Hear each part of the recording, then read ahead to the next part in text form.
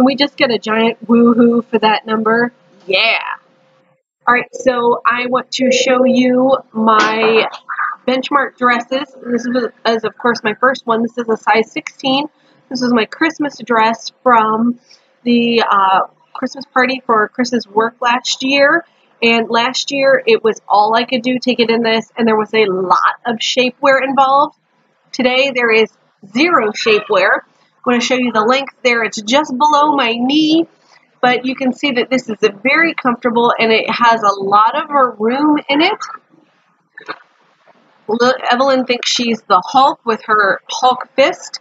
So they're playing pretty hard. I want to show you what I look on the side, for how big my rear end looks and how far my tummy sticks out. And you can see there's plenty of room in this. I'm having no problem moving around in it at all. There's no sucking in or anything like that. I could sit in this with no problem. So that is my first benchmark, the size 16 dress from the Christmas party.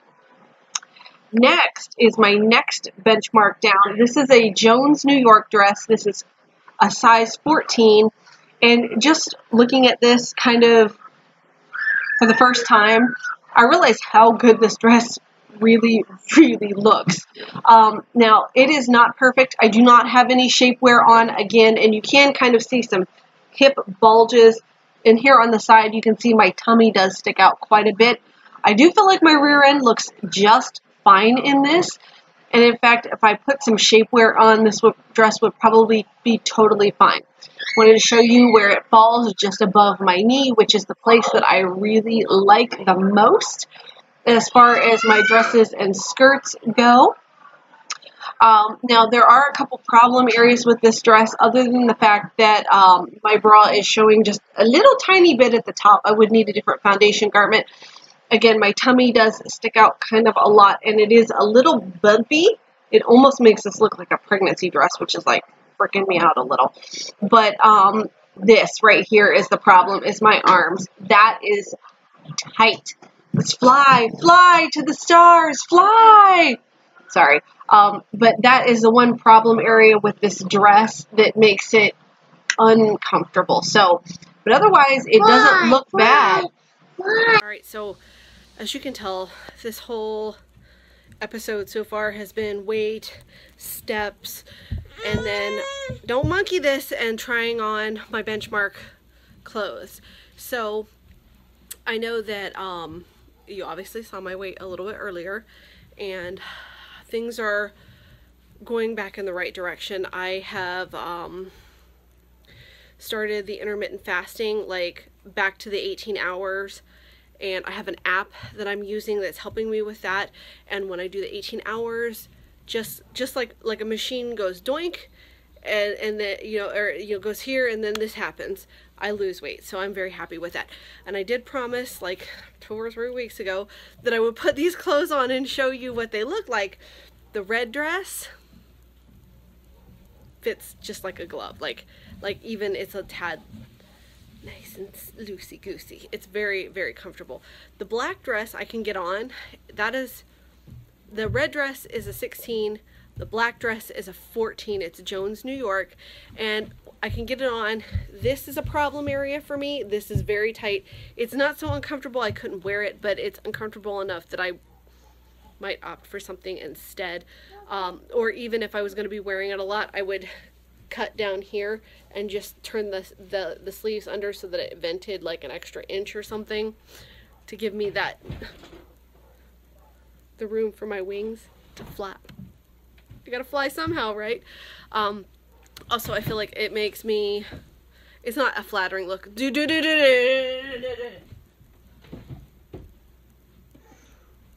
nothing in there that you need. Kids are almost knocking down the TV. See here, look.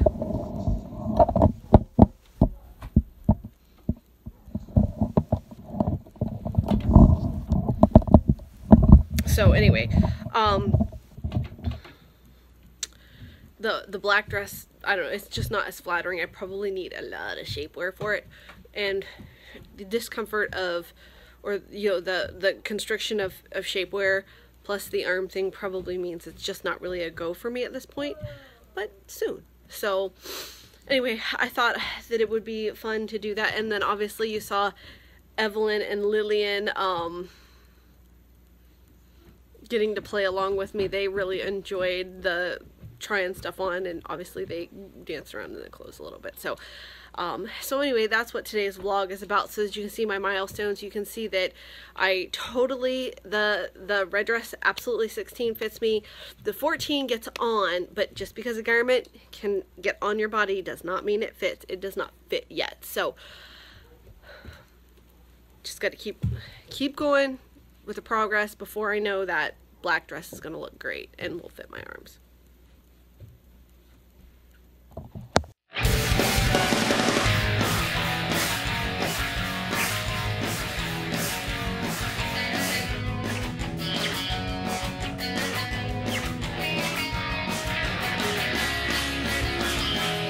Alright, I'm going to take you through some screenshots from my phone. This is the Fitbit app that I use, and this is my 1 month.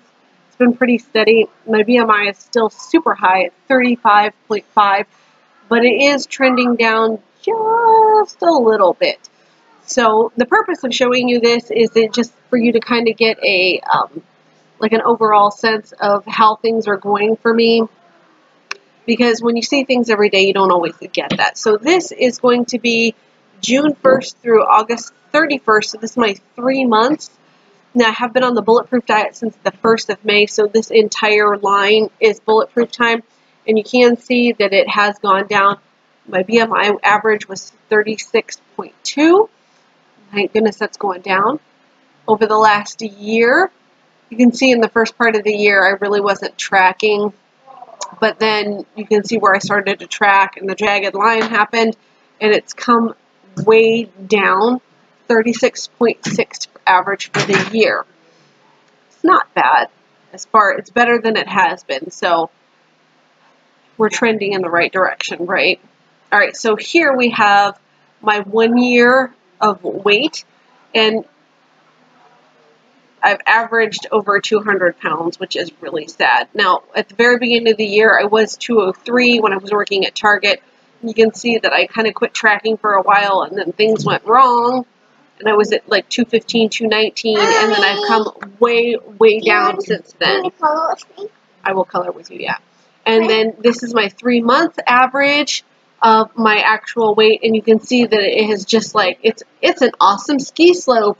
Downhill, baby, downhill. I'm very pleased with that. So, and that's the last 3 months of weight tracking. It's a sharper decline than my BMI, which is okay. So the next slide is from Lose It, and I've actually been using Lose It for several years, since 2011 maybe. And you can see where I started, and I've come down, and this is the 3 months worth of tracking. Now, I have been tracking on this such a long time, and I will show you that a little bit later. You can see my weight has fluctuated. I have in the past, yeah, see here, this is 1 year. This is the year of weight tracking, and it's essentially the same as Fitbit, but I do feel like I track more often in Lose It than I have Fitbit, only because I've been using Fitbit so much longer.